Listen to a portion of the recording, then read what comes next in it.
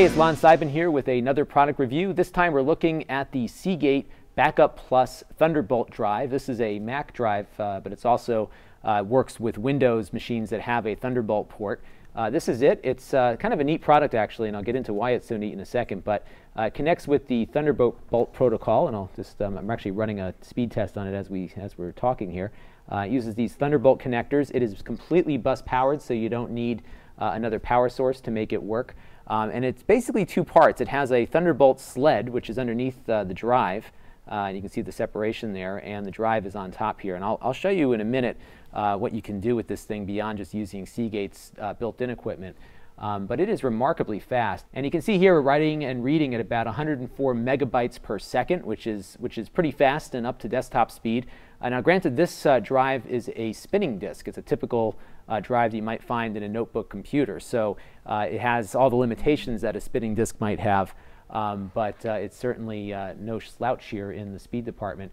Now something though really interesting happens when you pull the drive off, and let me show you exactly what I mean here. So this does come in two pieces, and as you can see here, this is a standard SATA connector. Now if you're a computer geek, you certainly recognize this, and in fact on the sled here it's also the same thing. And that means you can take any other SATA notebook drive, and I don't think a desktop drive will work because of the power requirements, but you can take any desktop drive and just plug it in here. So we'll do that real quick.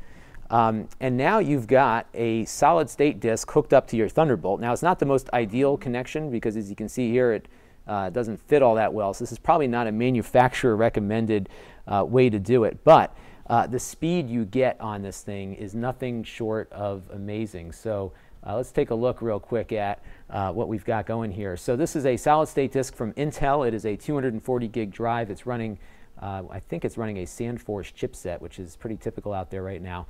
We're getting about 255 megabytes per second, right? Almost more than double the speed of the drive that it comes with, and more than 3 times the speed of the reading component. And you can see on the list here from Blackmagic just how many video formats it can support at that speed as it goes. So pretty remarkable speed that you can get with the sled portion of this product. So the terabyte hard drive is nice, certainly for archiving, and I think if you're doing a lot of video work, it's a nice thing to have a terabyte in your pocket just to be able to access it. And 100 megabytes a second is not bad at all.